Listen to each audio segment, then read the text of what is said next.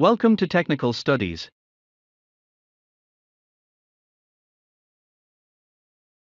Imagine that you are facing in the north direction, the back of your head is to the south, your right hand is to the east direction, and the left hand is to the west direction. In this video, basically, you will learn the difference between a horizontal rolling and a vertical rolling of a pipe in an isometric drawing. If you like this tutorial, please subscribe and comment. In the description, I have added links for drawings and documents related to fabrication. Let us have some basic idea of the drawing. Item number 1 is 8-inch pipe. BE is bevel end. Schedule 20. SMLS stands for seamless. Item number 2 is an equal T, bevel end, Schedule 20. What is WPB? W means weldable, P means pressure, B is grade B, refers to the minimum yield strength.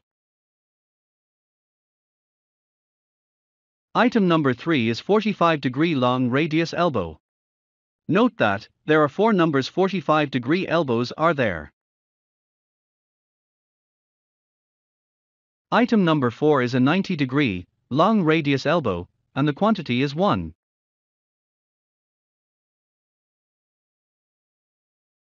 In the drawing, you can see the terms like FW and FFW. What is this?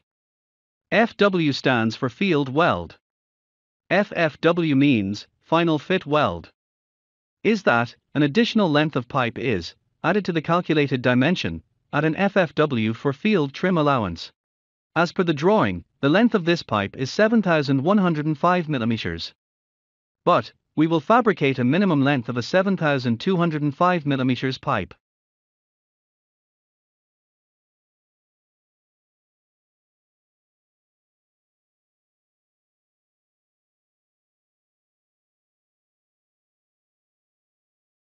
Here, the pipe comes up and goes to the south direction.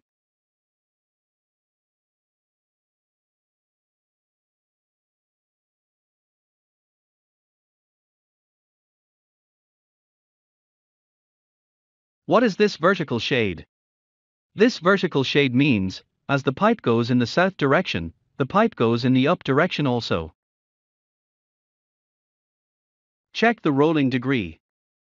Both these elbows are 45-degree. What is this triangle 1 east to 500 mean? It means the pipe is sloping towards the north by 1 mm in every 500 mm long.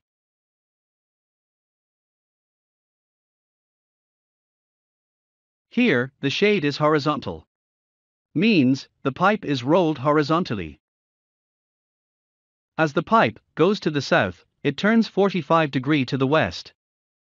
Means, the rotation of the pipe is southwest. Check the degree of the elbow. What is the conclusion? The horizontal shade represents horizontal rolling, and a vertical shade means the pipe rolls vertically. Anyway, sometimes the draftsmen make mistakes in these shades. So I recommend always checking the elevations of the offsets at both ends before the fit-up. Please comment. Please watch the video if you like to change the subtitle to your favorite language.